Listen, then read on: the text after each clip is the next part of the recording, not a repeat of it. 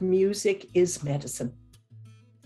And we can access that medicine so simplistically and revive them.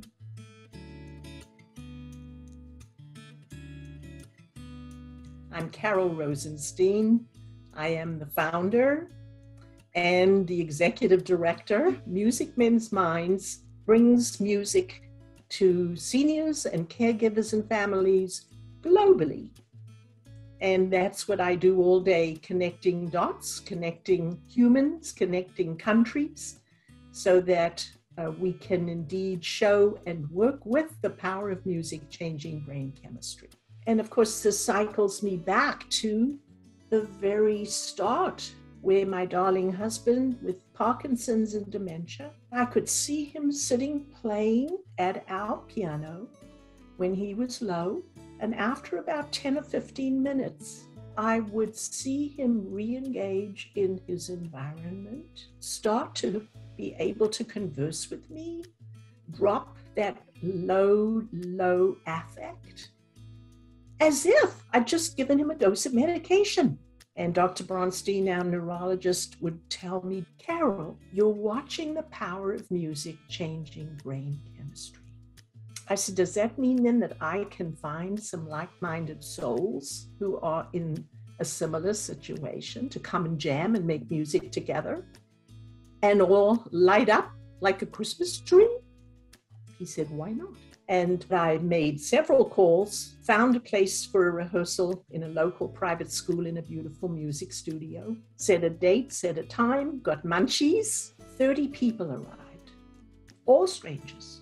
Within 15 minutes, 4 souls from the 30 gravitated to the Steinway piano, to a drum kit contiguous to the piano. My Irwin grabbed a saxophone. Sam pulled open his breast pocket. Out came a harmonica.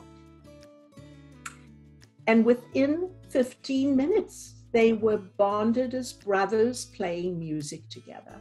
The rest is history. We see miracles before our eyes. I'm talking, for example, about people who are aphasic. They don't speak anymore, but they can sing. And after this period of being engaged in music making, they'll start to talk. Mends Minds' Fifth Dementia Band, which was our flagship band. And we saw that carryover, where the reports coming from family members to say that grandpa or dad or my husband was re-engaged after the rehearsal. What happened? We have music storage cells in our brains that retain music memory.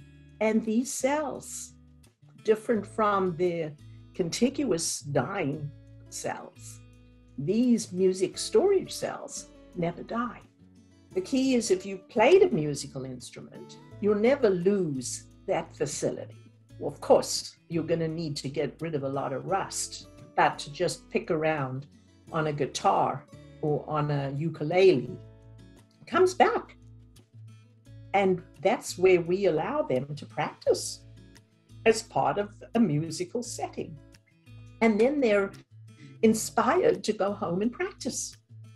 And what I see with our people, yes, they go to the American Songbook mostly, because those are where we get a lot of our melodies from that we never forget.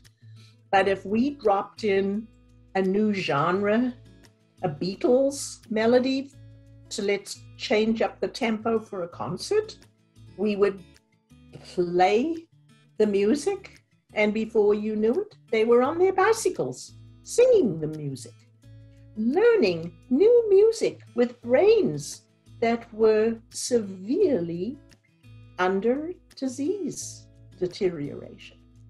So we can show that, yes, even in the presence of the dementias, the Alzheimer's, and the Parkinson's, it is possible to learn new music. I've seen it many times. Life is so impermanent. None of us is here for longer than is destined. And so consequently, we infuse our people that this is the moment to grab. Make it good. because it's all we got. Every 3 seconds, somebody is being diagnosed with dementia. Every 65 seconds, somebody is getting an Alzheimer diagnosis.